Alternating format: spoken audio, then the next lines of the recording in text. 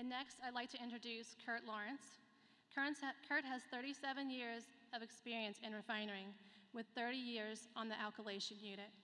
He is a global expert in HF and MHF alkylation. He has participated in multiple HF alkylation audits throughout the world. Please welcome Curt. As she mentioned, I did want to mention that I am a Torrance resident for over 20 years. I do have a family here, and everything she mentioned is true. I don't always call myself a global expert, but I have worked in the alky for quite some time. And the question I would say there is, knowing all this information that I know, and I know you've had a lot of people come to the meetings and express their concerns and their frustrations and telling you how safe this place is. Why would I leave or live in this? First of all, why would I work here? And the second is, why would I raise my family here? I mean, you really got to think about that. The very frustrating and irritating thing that myself personally and my peers, workers here at the refinery,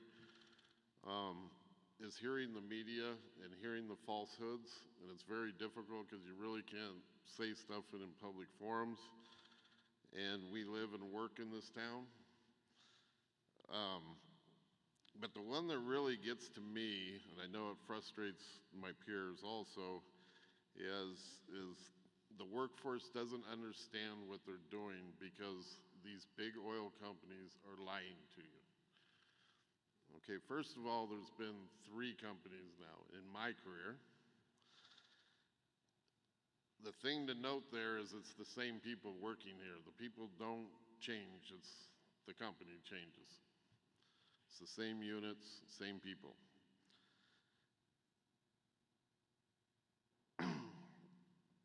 The other thing I want to note there is I don't understand how people think that if people are lying to us about what we're doing, how you could actually do your job. If you didn't know what you were dealing with, how could you do your job?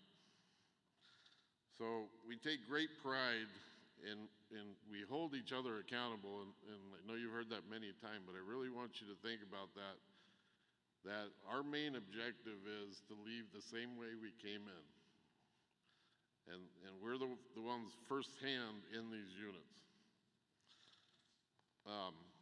What I can tell you is I have never, because I've heard some people say they stay up all night, knowing what I know and working in this unit for so long, I have never ever gone to bed at night worrying about my family here, my family in Torrance, dying from an acid cloud coming across Torrance.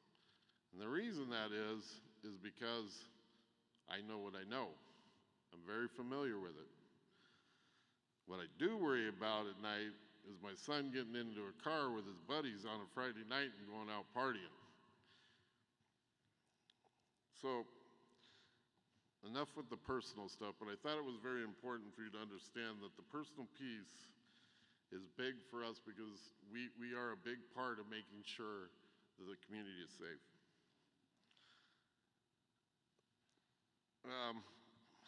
We've kind of only been talking about half the toolbox, and MHF and barriers are the foundation of that toolbox.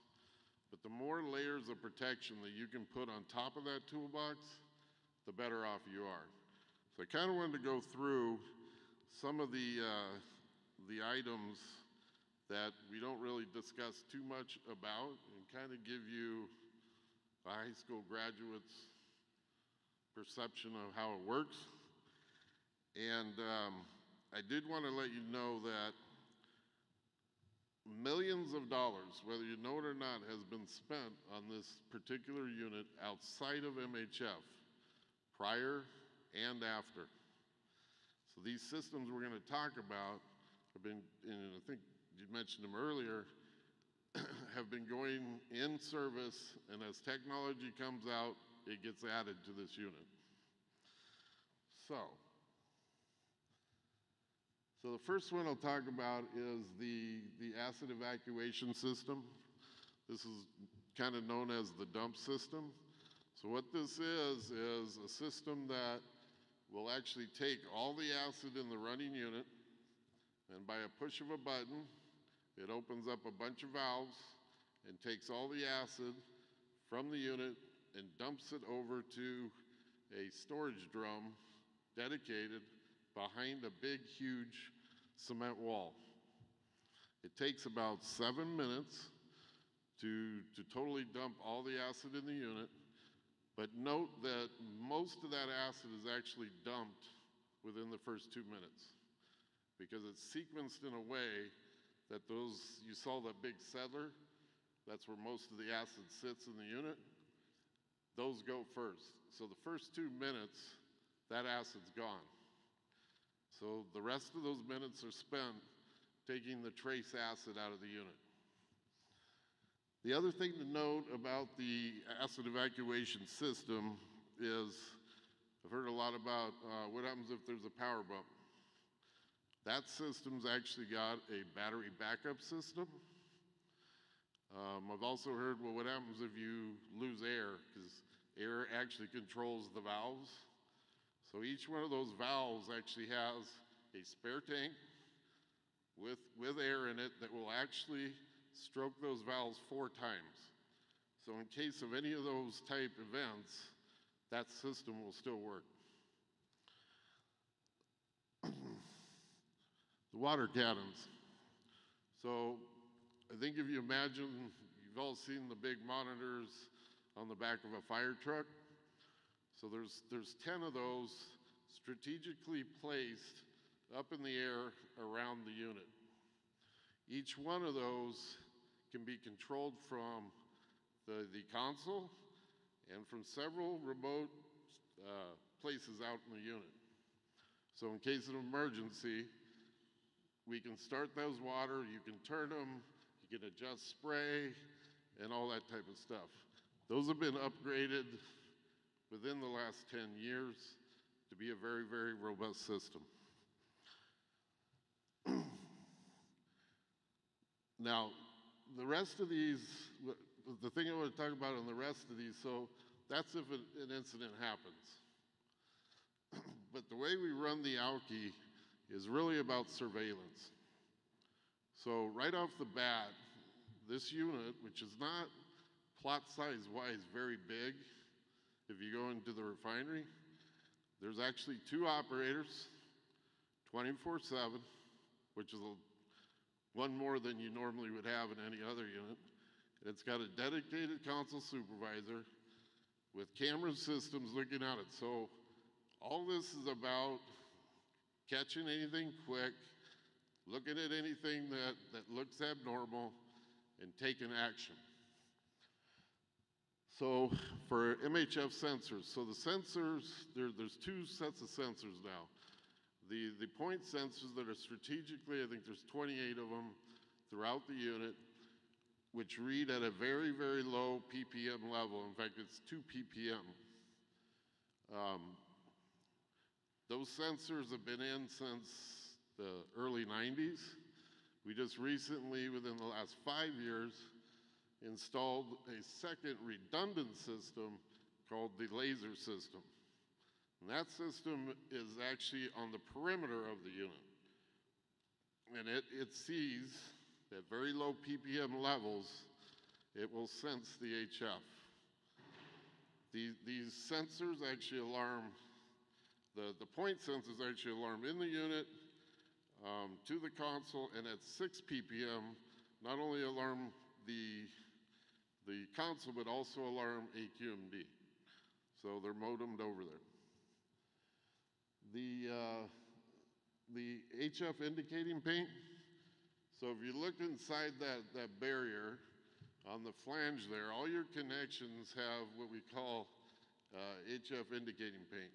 This paint is very, very, very sensitive. So what happens is, if it senses any kind of HF, the color of that paint will turn red. And this all goes to, this is what we're looking for. If you went up to one of those flanges and it was red and you took a gas meter that actually would be looking for HF, you would not, it would show 0. That's how sensitive that paint is. So throughout the unit, all your connections, threaded connections, flanges, tubing, it's all painted with that paint. That's what the operators are looking at when we're walking the units 24/7. Analyzers, we just recently in the last 5 years put in a HF analyzer that actually looks at the acid stream and its properties 24/7 again. Instead of, in the past, we would get a sample every 12 hours. So there was a period of time you were kind of looking at other parameters. The interlock systems are very, very complex, and there's a lot of them. I don't want to get into detail on those, although what I'll tell you about those is they're looking at something that's going the wrong direction. And what it does, it will shut a valve or divert a flow or shut a tower down automatically. So there's a lot of those that have gone in the last 10 years. The other question that's been coming up, and I know Jiten talked about the earthquakes. The thing that I can tell you about CalARP in the Alky unit, from a past assessment, I think we put in about $4 to $5 million worth of restructuring on what we call it's kind of hard to explain. It's on the bottom of the tower. It kind of be what it's like you got your foundation, and this is what holds your vessels and towers up. We went and we had to beef up all those with new metal, thicker to meet the new CalARP codes. So like I said, and many people have, it's a lot of information. If you have any questions, I'll be here to answer them. Thank you.